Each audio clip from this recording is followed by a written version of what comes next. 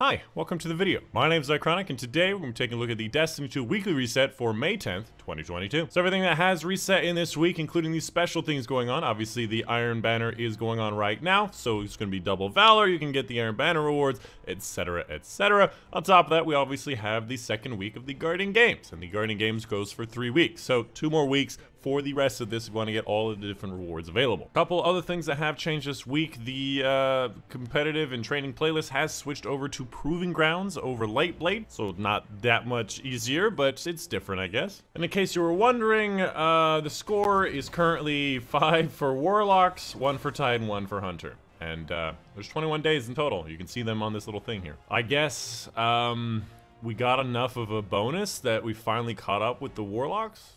I don't know. Moving on, let's go ahead and get started with the regular weekly reset. First and foremost, for the Nightfall Ordeal, it's going to be the birthplace of the Vial. Oh yeah, the Parasite mission. I think this is the Parasite mission, where you actually get the Parasite gun. And of course, 100k, I do not know, but I assume that Legend's probably going to be enough. The Vanguard playlist strike is going to be Solar Singe this week. The rotating Crucible playlist is going to be Mayhem. And then, of course, we also have Iron Banner. Real quick, just wanted to go over the different available bounties for Lord Saladin. Obviously, there's 4 of them. There's a rotation of 7 of them. First one, defeat opponents while assisted by teammate. Defeating opponents while holding a zone and zone advantage. Completing matches and getting wins. Defeating opponents and opponents of a higher level. Actually, pretty easy set of bounties. There's no ability kills one, and that's the one that usually screws me. What do I get? What do I get? What do I get? I get something I'm never gonna use. Take two, take two, take two. Oh, wow. As for the Vault of Glass Raid Challenge, we have Out of Its Way, taking place in the 3rd encounter. This is going to be the one where you kill the big Hydra boss Templar, and then whenever he wants to teleport, you just block every teleport. Pretty easy. For the Valve Disciple Raid Challenge, we have the Looping Catalyst, taking place in the final boss encounter, and if I'm remembering this correctly, you must complete the Symbols phase, which is that first part, without ever losing the Leeching Force buff. And you can split it up among your teammates as long as one of you guys has it. You can't go for the second one. So what do I get if I already have the Heir Apparent Catalyst? Do I get a Catalyst times 2?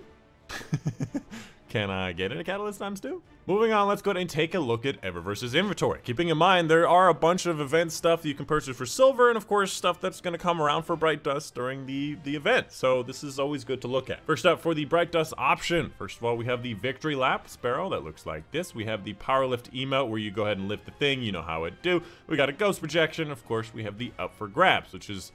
wow, this looks good. Let me tell you, Power Rangers are jealous of my look right there.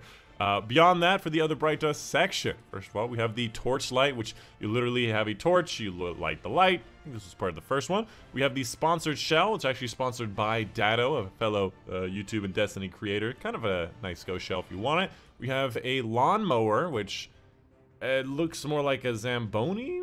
Maybe not a lawn. I don't know. It's definitely a new one because it has that little crosshatch design. That's how you know it's one of the new ones.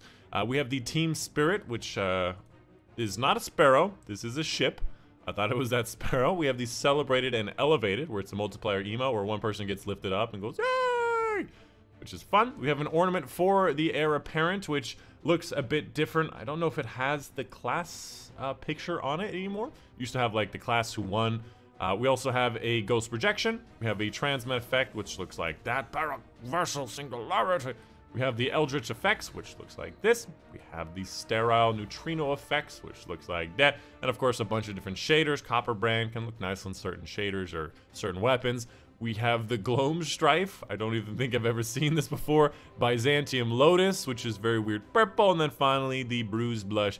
Not a great set of shaders available, but it does depend on what class you're using, and it will be different on your class. And again, make sure you keep in mind that there is an event section. So if you want these stuff and you have silver, and if you want the armor set, it is available for Bright Dust as well. You can buy them here. Wow, I have a lot of Bright Dust. I didn't realize. But it's all here. A lot of it for silver, if you want to come and get it. And of course, let's take a look at the gunsmith's inventory, taking a look at the different weapons he has available. He does have a funnel web. First up, we have a Scathlock, which is Under Pressure Multi-Kill Clip, which is a nice combo, although not as many range stuff as I would have liked. Steady rounds and flared is okay. Hammerforge is nice. I would have liked to see range matched work, maybe accurized or ricochet in this section, but under pressure multi-kill clips really nice, and I do like 600 auto rifles. We have the Syncopation, which is a head seeker compulsive reloader. Has range, Hammerforge, ricochet, and range.